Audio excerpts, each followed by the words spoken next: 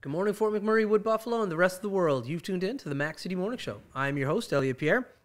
And as per usual, we're going to start the show off the same way we start every episode off, with a moment of gratitude. I know you could be doing a million things with your time, and the fact that you spend it with us truly does mean the world to me, so thank you. On that note, Tanner, hit him with the intro. How's she cotton, me loves? You're listening to the Mac City Morning Show.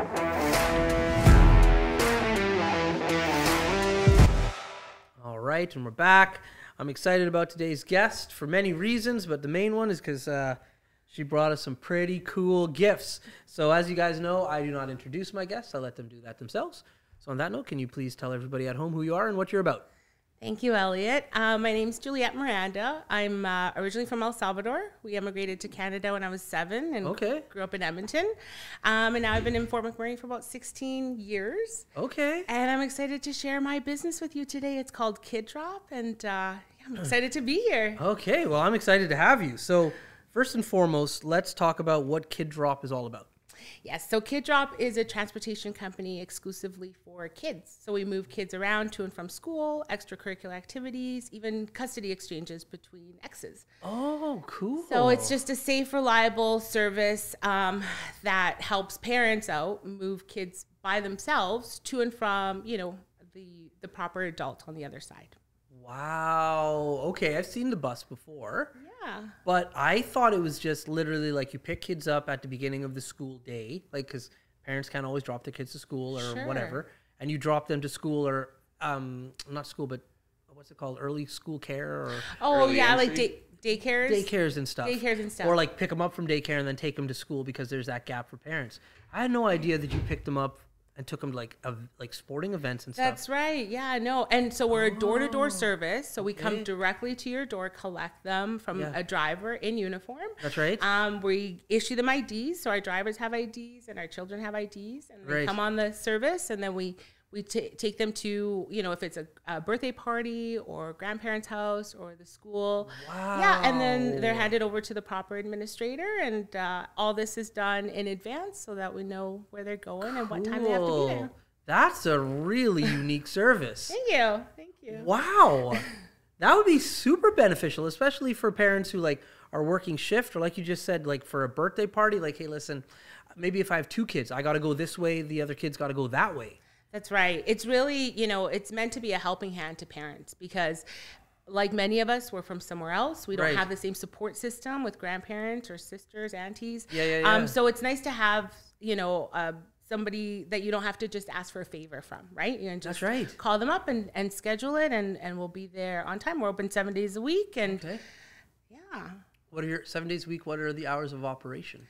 So we recently purchased a commercial building, which will allow us to extend our hours to 24 hours a day, 7 days a week. Oh, wow. Yes.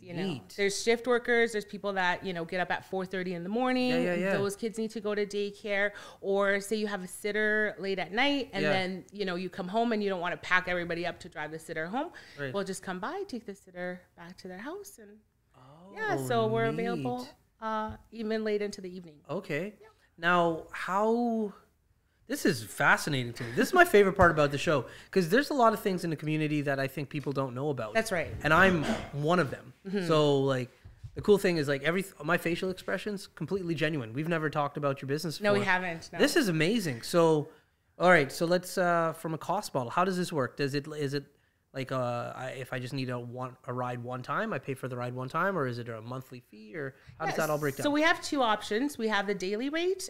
So it could be one way. So if your child just needs a ride after school home, or in the morning to school, or round trip service. Okay. So, if you're just going one way, it's $25. If you're going round trip, it's $35 for the day. Okay. And then there's monthly fees if you're wanted to commit to a monthly service. Okay. So let's say my little guy, if I was like, listen, I can't take him to school anymore in the morning. I want you to come pick him up every single day. So there's there's a special category subscription. Thank you for that. That's right. Oh, there is. Yeah. Wow. Yeah. And then there's a different rate for evenings and weekends. Those are a bit different. But we're definitely able to take people to, tournaments or, practices, early morning, late practices. And it's, some kids are just a little of a different age where they're able to travel a bit more freely, but not yet old enough for regular transit. Yeah, a transit or a cab. Yeah, transit or a cab. And then, the coach is waiting on the other end. Other moms are waiting on the other end. So you just schedule it and the service is provided. How did you come up with this idea? So interestingly enough, I am a single mom. So, okay. It's of 2 kids. Right. And they each have their own schedule. It's different when you have multiple kids and say, even if you're a stay-at-home mom or, where you have one healthy kid and one sick kid, right? So you can't pack up your sick kid to go take your healthy kid to hockey. Not nowadays. So, especially not nowadays, right? You really want to you want to be conscious of that. And so kids are missing out on activities. Participation is down. And this is just another avenue to allow those resources to flourish, right? Because what happens is when you don't have a high enough attendance, these classes get canceled. That's right. Right? Or there's less options for time slots. So we really think that this is a real benefit to the community and to parents. And I just wanted to express why this is a safe service, who's the face behind it. Cause I think a lot of people don't get to see that, we just got a building. So really everything before that was just done via email and phone conversation. So I'm hoping to put a face to the name today. Cool. How long have you been in business for? We've been in business 2 years. We're going on our 3rd year. Fantastic. And we have 4 vehicles in our fleet right now, operating full time. And we are looking to expand with 4 more by September so we can be citywide for school. Wow. Yeah. That's awesome. So currently where in the city are you available for schools? So for schools, we're exclusively north of the bridge. So Thickwood, Dickinsfield, Parsons Creek, Kimberly. Yeah, and so that area. You want to expand to the schools on this side? Yeah, we've got downtown, we've got up in Gregoire, Beacon Hill. So we're generating, trying to build the interest up in order to support the service everywhere. Wow. What are you like? It's kind of a no-brainer of a service. I've never heard of it before, but you're like, this would actually help a lot of families. I know I grew up in a family of 3, so I'm the eldest of 3. It was like a nightmare for my mother, like when I had like soccer and then my little sister would have dance and then my brother would have soccer at the same time but on a different team somewhere else, and it was like just a constant juggling act. That's right. It's like there's as a parent, I remember my mom saying to me that she felt like she was a chauffeur all the time. She's like, I'm just driving you around. That's all I do with you kids. It's we're here for there. And you're getting mad when you're like, Mom, we got to go. I'm going to be late. And, so it's just something that hasn't been expanded, and we have really big plans for it. Yeah. We want to take it and franchise it and get it out there to other markets in Alberta and across Canada. Yeah. So we've got really big, ambitious goals. That's good. You got to dream big. Yeah. Listen, you'll get there if you're focused, and if it's a passion, it'll happen. It is. Yeah. We have a huge support system behind us. Yeah. We have Startup YMM, where I'm participating in a mentorship program. Okay. I have, our clients are great. We have investors behind us. We're just, we have everything it takes to just go all out. So that's so cool. Super excited. Yeah. Cool. So you said at the beginning of the show, you have been in Fort McMurray for a little while. What brought you to Fort McMurray? So I came initially, my dad actually had a business in town. It's called Romeo's Tile. And I would come up here to help him and my mom. They just had a mom and pop little tile store. Right. And after a few years, bought it out, grew it out. Yeah. And then about 4 years ago, I just took a step back from that. And now just focusing on this. Yeah. And so your parents immigrated to Canada. Yeah. Was Edmonton the first stop in the immigration process for you guys? No, it took us almost 3 years to get to Canada. We made our way to Mexico. We're in Mexico for 8 months. Okay. Lived in California for 2 years, and then eventually made our way to Canada. So what was the point of that? Like, it seems like you went hot, freezing cold. Yeah. Yes. Yeah. That's exactly what happened, actually. Yeah. Well, there was a war in El Salvador. It was a really dangerous time. Okay. And so there was a lot of instability in the country. Yeah. And so we went to Mexico initially to try and find some sort of avenue to get across. And we did get across illegally at the time through coyotes. I'm not sure if you're familiar, but that's how Latin Americans typically do it when they cross the border. Right. And there was some risks. There was some really scary times. We ended up going to jail for some time. But eventually made our way into the U.S. Stuck to kind of our Latino community. Right. But then there was a big movement to have everybody.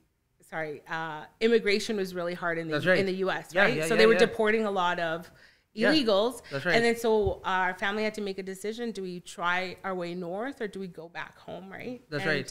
My parents have always been, big dreamers, brave people. And, we took a chance coming to Canada thinking that we could eventually get deported from Canada as well. That's right. We just thought it was an opportunity, and it paid off in a big way for all of us. I'm so grateful. That's awesome. That's a great story. Northern neighbors are a little more friendly, I think. Yeah. That's right. Less chance of deportation. That's right. That's right. You just More gotta deal with welcoming. the cold.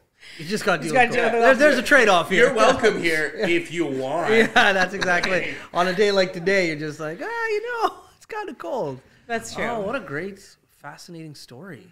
That's awesome. Yeah. Wow. Okay, well, listen, this is a good segue in regards to Tanner's segment. It's called the Mac City Minute. Tanner's going to ask you some questions. Oh.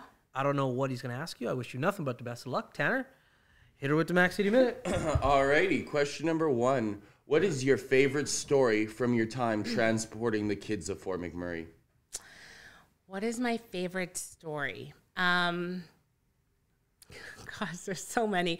Well, I'll give you an example. Last week, I challenged my drivers to ask the kids what they wanted to be when they grow up, right? So I'm like, just shoot me little texts throughout the day of kind of what is on everybody's mind. And we got some of the greatest answers. One just said, I just want to be a dad. When I grow up, I just want to be a dad. Oh my God. I think we all kind of got teary-eyed about it. But, they say the darndest things. They think, they call our drivers Miss Melanie. Yeah. Miss Ashley. And it's just such a neat opportunity. I think you get to know these kids so closely, their parents closely, and I just take a lot of pride in that relationship building. Question number 2. What is your favorite event you've helped transport a child to? Favorite event? I think one of my favorites is seeing the kids in uniform going to martial arts. They look like little ninjas. And then so you take them to Bowman's or Fort Martial Arts. And it's just really neat to see them all dressed up and excited. But actually, no, I will mention we did do a field trip out to the airport for a daycare group, and they were out there checking out the helicopters with Phoenix helicopters, and that was a really fun trip, I think, for everybody. Question number 3. What is your favorite part of running a local business that helps out so many local families? Do you know my favorite part is that this business model allows us to hire and employ parents, specifically mothers. So all of my drivers are mothers. They're able to transport their kids to school while working for us. So it's almost an added value on both ends, where our employees appreciate that they're able to take their kids to and from school, it's a big it's almost like a luxury. Not everybody allows you to do that while still kind of making money on the side. That's right. And there's a comfort level in knowing that, who's driving your children are mothers with our own kids. It's like, how much more of a built-in safety could you have? So I just think it's a neat opportunity to employ moms. That's awesome. Question number 4. What is the weirdest place you've had to transport a child to? I don't think there's any weird places. I think they usually go to and from where they're supposed to. So they've been there before. Right. Yeah, I don't think there's too many surprises on that end. And your final question. What is the first thing you remember when you arrived in Canada? Well, one of the biggest shocks is, I started schooling in Los Angeles, and I started learning English. So I grew up speaking Spanish, learned English, came to Canada, and my parents were like, everybody here speaks French. We got to put you in a French school. So I started mixing up my Spanish, English, and French in grade 1. So I ended up failing grade 1 because I was just, the languages. In 3 languages. In 3 languages. At home, we only speak this. At school, we learn this. But all my friends speak English. So so that kind of put me behind a year through school right away. No doubt. But got back on track. Those have been your 5 questions. Thank you, Tanner. Have you held on to all those languages? I have to assume Spanish you held on to. I have Spanish, I have English, and a little bit of French, Wow, good for you. I only speak English. I was going to say, that's 2.5 more languages than I know. And I struggle with English. 2.5. Wow, what an interesting journey. At such a young age for you, too. So I have to imagine there's not, like, you still have memories, but a lot of it isn't still there. Memories fade after that kind of timeline. From El Salvador, you mean? Yes. Yeah, the neat thing is that I've been fortunate enough to travel back home and visit family throughout the years. Not so much right now in the COVID era, but no, we still have family there. My parents are there. They have a house there, so we, it's still very much a part of where I'm from. My children have been there, and maintaining the language even with them is definitely important for them. So your kids speak Spanish then? They speak a little bit. Okay. We practice words. I want to wait until they've dominated the reading, writing in English for sure, because I understand the struggle with that. 100%. Like, no disrespect, but screw your culture even. That's going to just be handy for those kids to know 2 languages. Yeah. Like, I wish somebody when I was young would have just pushed me into a second language so I'd know, because it's not happening now. They'll absorb some of it just by hearing it and being around. Oh, sure. And they do. They do. Sure. They pick up on it. So sometimes they'll ask me, what does this mean? Or what were you and Grandma talking about? And one of my good friends, actually, so I'm part of Startup YMM. Right. And so great support system there too with Darshna, Mia, Lisa. So Mia, she's also fluent in Spanish, and she tutors my kids in Spanish. Oh, nice. Yeah, so it's it's so communal here. Yeah. It's like everybody knows somebody. We all kind of That's right. Yeah, so it's great. That's exactly it. They're slowly learning. Very cool. That I'm taken aback by this business model.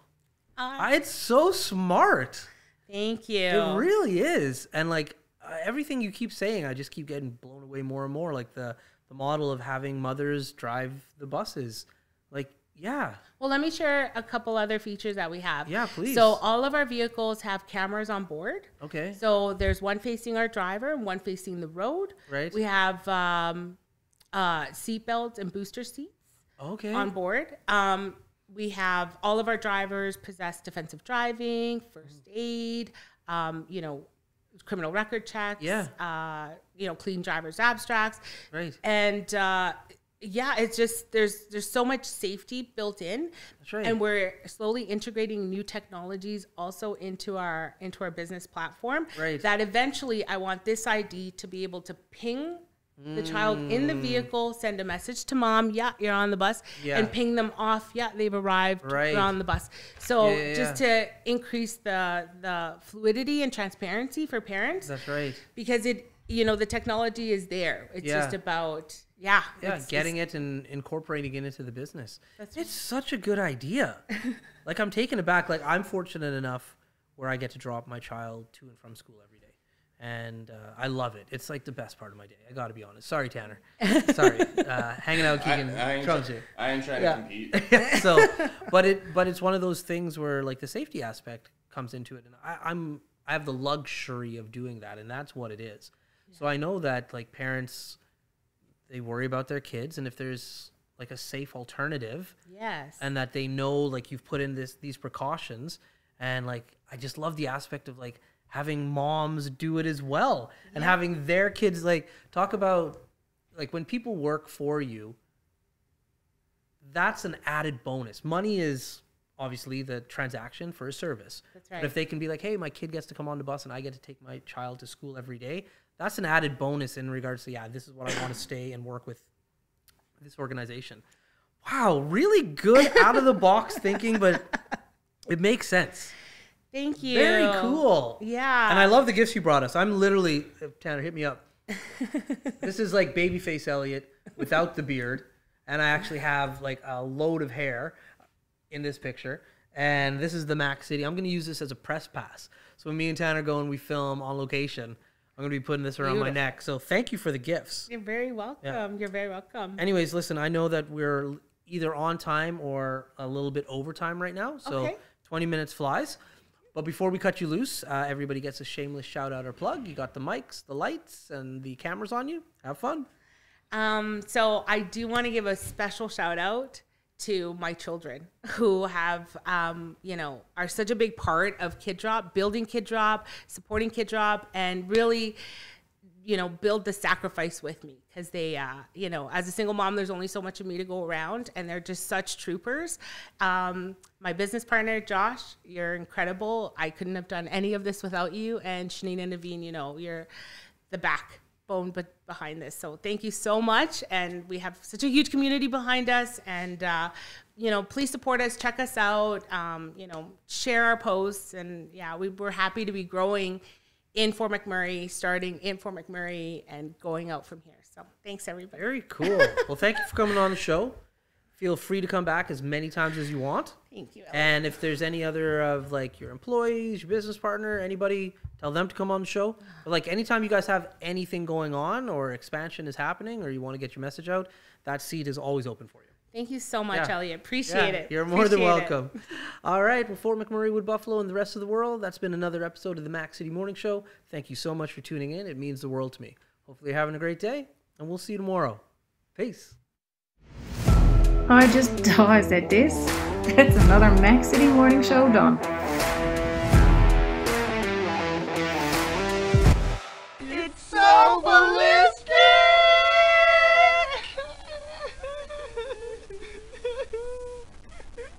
Talk about quenching your ugly thirst.